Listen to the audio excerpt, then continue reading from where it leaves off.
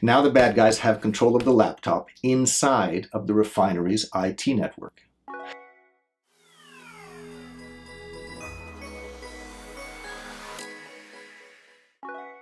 Hello and welcome to Waterfall's Industrial Security Institute. I'm Andrew Ginter with Waterfall Security Solutions, and we are working our way through the top 20 cyber attacks on industrial control systems. In this series of videos, we are using the top 20 attacks to compare the strength of two different security postures. One program is vintage 2013 advice, very software-based. One of each, there's intrusion detection, there's antivirus. This site is completely up to date. The other one is that same software-based program coupled with one piece of more modern advice, which is replacing the IT/OT firewall with an IT/OT unidirectional security gateway. Today's attack scenario is a sophisticated commodity market manipulation attack. The attack in video number 8, the same qualification applies here. It assumes the target is a facility that produces a valuable commodity. Let's imagine that our target is a refinery that is producing diesel fuel, gasoline, and jet fuel, all of which have a local commodities market. And so there tends to be a local spot market on the local stock market to speculate on the price of the commodity of gasoline or diesel fuel. So what we're assuming is that an organized crime syndicate has targeted the commodities market, and it's going to achieve an end in the commodities market by compromising the refinery.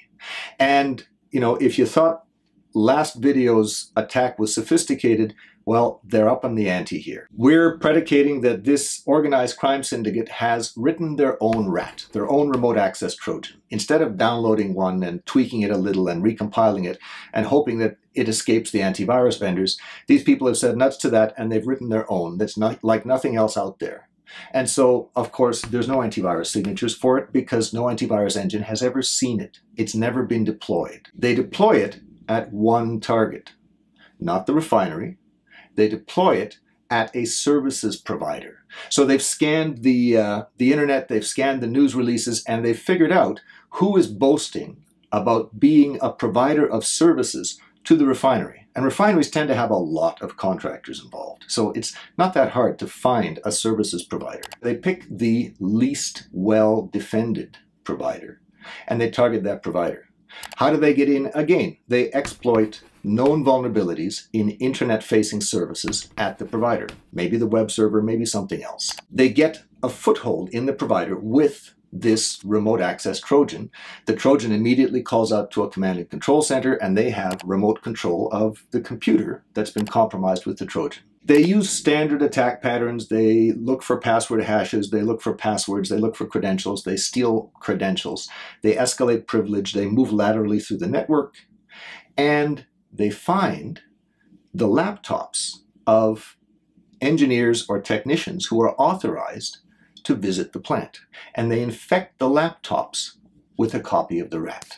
Now, when these trusted engineers physically carry their laptop to the site, they're carrying the attack past security. They're carrying it past the firewall. They're carrying it into the target. They connect the laptop to the IT network in the target to do some work, and the rat, every time it connects to a network, phones home to the command and control center. Computers on the IT network are allowed to communicate with the internet, so the rat can, from this laptop, communicate out to the internet. Now the bad guys have control of the laptop inside of the refinery's IT network. They operate the rat remotely, they look around, they find targets inside the IT network, and they compromise those targets with copies of the rat. Now they've got a foothold in the IT network. The contractor can leave, and these bad guys are still operating their remote access Trojans through the corporate firewall. And that communication they've been very careful about. Instead of a conventional encrypted communication, high volume remote desktop, this kind of thing, these people are playing low and slow. The rat appears to connect to a legitimate website. It's using low volume communications, command line communications, not visual stuff with remote desktop style look and feel. It's very low volume, and they've stegographically encoded this, the commands and responses in legitimate seeming HTML sequences to the compromised website. So they're flying under the radar. With a foothold on the IT network, they spread around a bit and they wait until their technician or one of these trusted engineers comes through security again and connects the laptop to the industrial network. Now on the industrial network, they've changed the programming or they've changed the configuration of the rat. Instead of trying to call out to the internet, which won't work from the industrial network. 2013 best practice says there's no connection from the industrial network out to the internet. They've changed the rat so that when it's connected to a network, it tries to connect to one of the compromised IT machines. Generally speaking, you can communicate from an industrial network out to a DMZ, out to other networks inside the same enterprise, the same target. And so if they've planted enough of these rats around, low volume, low profile rats, they're going to find one of them when this laptop starts automatically looking around trying to connect to these rats. When it connects to one of these rats, the rat can daisy chain the communications out to the internet. And now the bad guys have control of a rat on the industrial network indirectly through one or more rats that they've planted on the IT network. Again, they operate the rat while the laptop is connected to the industrial network. They find other machines, they install the rat on those machines. Now the rat is being daisy chained and they have remote access into the industrial network, all flying under the radar. Now they work their will. They find the PLC, they find the HMI configurations, they analyze it all, they have the deep engineering knowledge, they cause a malfunction in 2 or 3 refineries in a small geography at the same time. Those refineries go down unexpectedly for 10 or 15 days in the middle of high season for the commodity. The prices of the commodity on the spot market spike, and these people make a lot of money. And they've been speculating on the stock market a little bit for a long time. So the fact that they make a lot of money when the market changes suddenly and unexpectedly is not suspicious. The damaged equipment is repaired. When they've damaged the equipment, what they do is immediately erase all trace of their presence, all of the rats, all the logs, everything they can get hold of. The compromised PLC program, they change back to what it's supposed to be, so that any investigation says, looks like a random failure of this piece of equipment, go chew out the vendor. And they can do the whole thing again a year later or 6 months later, whenever, again, there's a normal spike in demand for the commodity. So in terms of sophistication, this is a very sophisticated attack. They've invested in writing their own state-of-the-practice rat. They have invested in the engineering knowledge to understand the physical process, to understand what kind of equipment they can cause to fail, to understand how that equipment's programmed. They have a lot of expertise they've purchased and applied to this process of repeatedly making millions of dollars on a spot market. In terms of consequences for the business, well, the business goes down every few months with failures that they just can't figure out. They're chewing out the vendor. This could go on for years. Every time this happens, well, the average refinery makes something like $30, $40, $50 million a day. If you're down for 10 days, that's a big hit.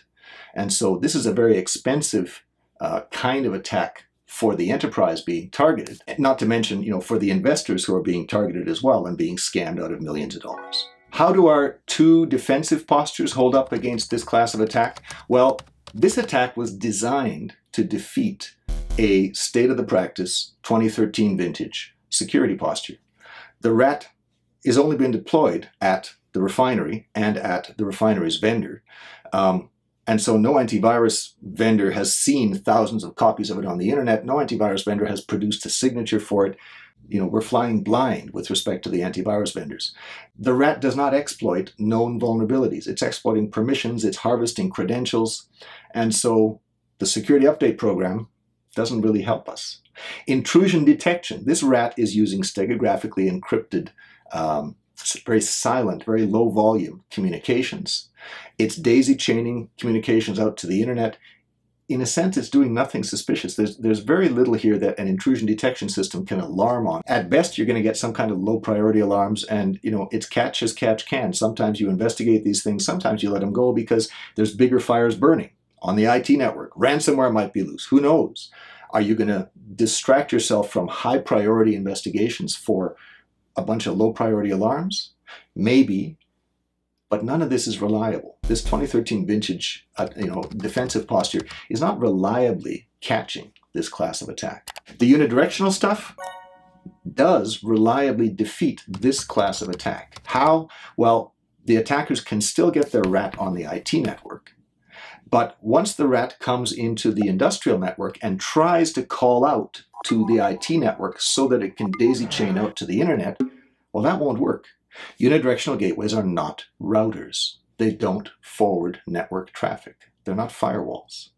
People imagine unidirectional gateways are unidirectional firewalls. They're not. They do something different.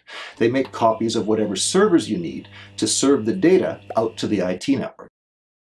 The gateways give you access to the data without giving you access to the systems that produce the data.